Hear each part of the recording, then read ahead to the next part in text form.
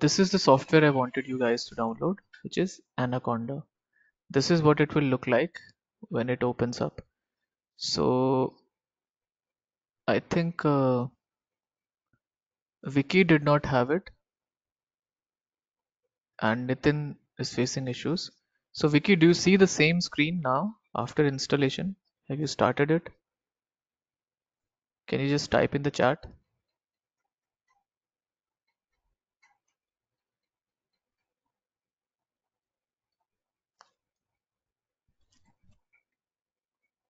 Uh, Vicky, you can speak. Okay, it is getting installed. Fine, while it's getting installed, I'll just explain. This is the same screen that you will see, Vicky, okay? And others might be seeing the same thing. So just ignore many of the things that are here. Anaconda is a uh, has multiple softwares. So all of them which say launch are already available to you. Okay, you can launch these, they are installed. These can be installed separately. You can install others. So let's not go into all of these. What you will need are two things: Jupyter Notebook and Spider. Okay, so Anaconda is open source. What does open source mean? It is free for individuals to use, and that's why we've downloaded this free software.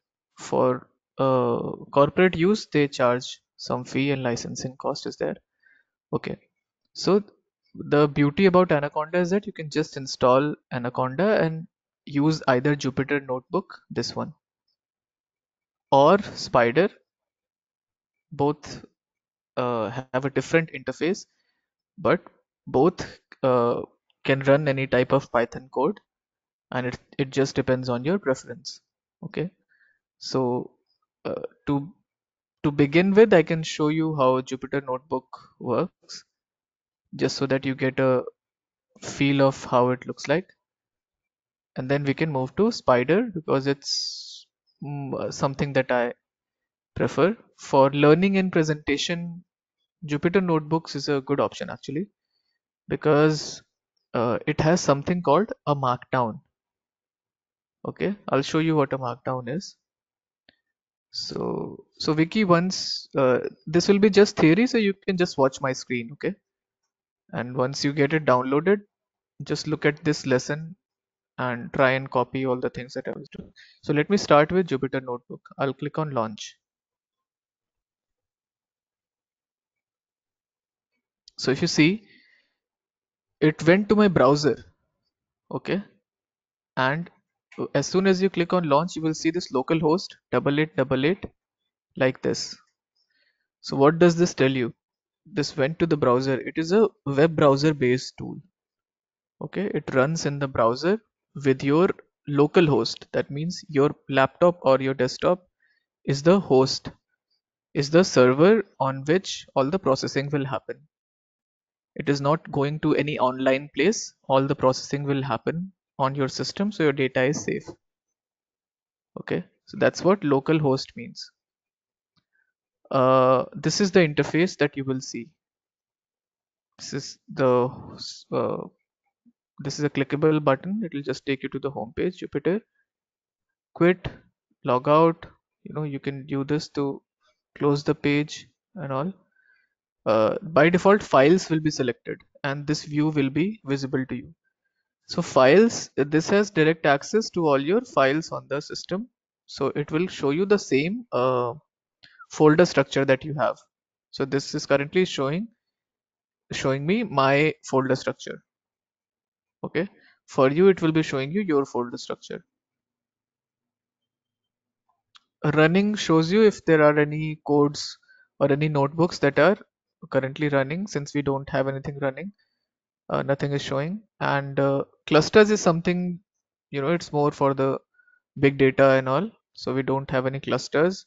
Clusters is like uh, a storage and computing space and a CPU that you allocate on a server, and you can call that a cluster.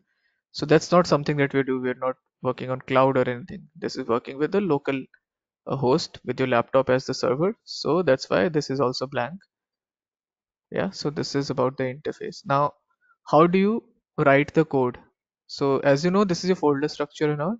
You have to go to new, fine, and click on Python 3. Okay. As soon as you do, a new tab will open like this. Now this is where you type your Python code.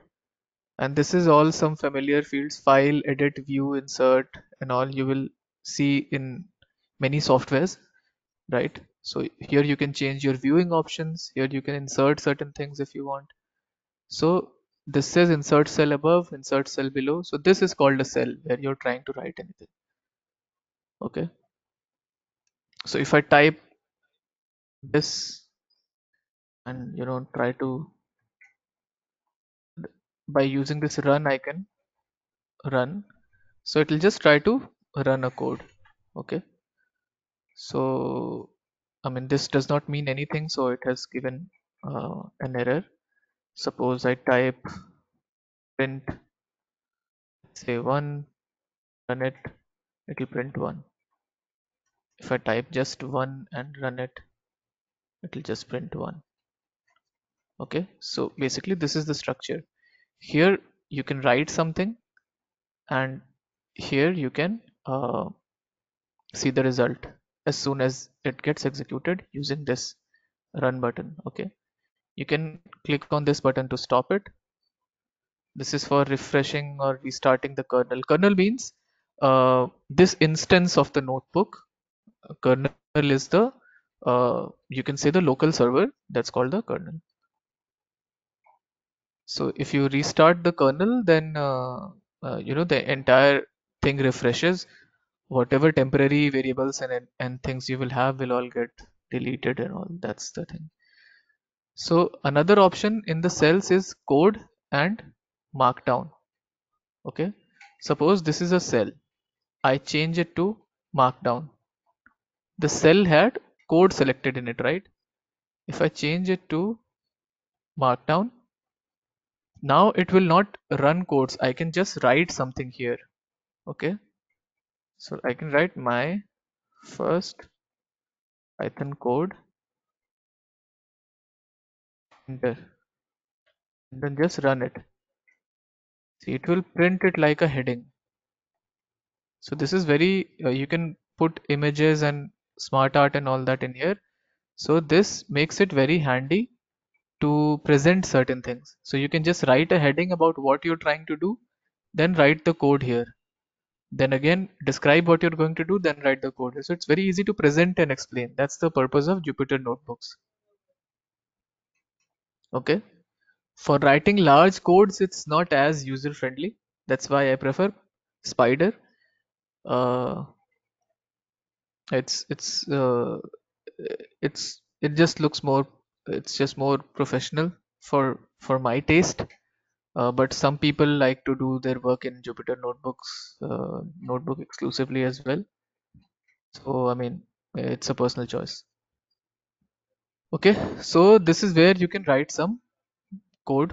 So this was Jupyter Notebook. Let's go back to Anaconda. This was the option we are talking about, Jupyter Notebook. The other option is Spider. Let's launch Spider.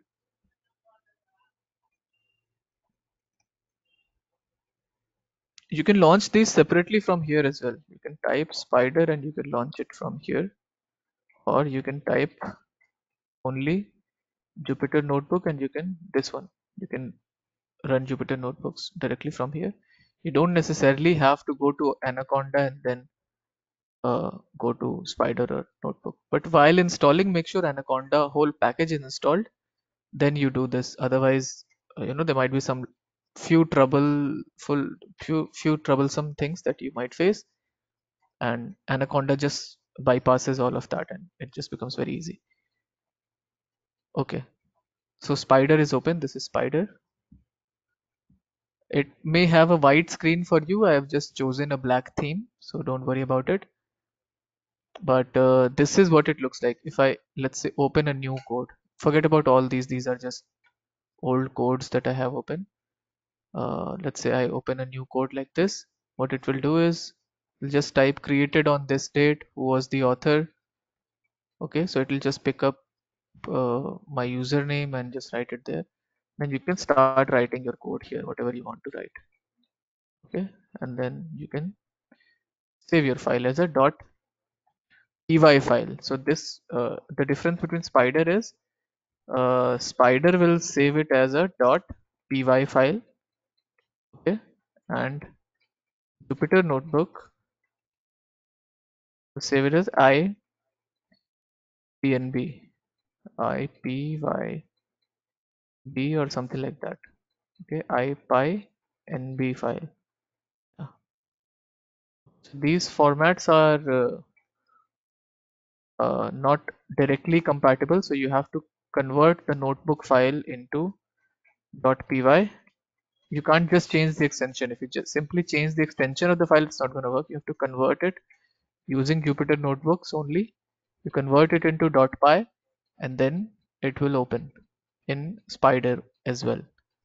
Basically, uh, Jupyter Notebook codes cannot be directly opened in Spider. They have to be converted to .py and then they will open into Spider. That's another difference. Okay, so the saving format for those two are different.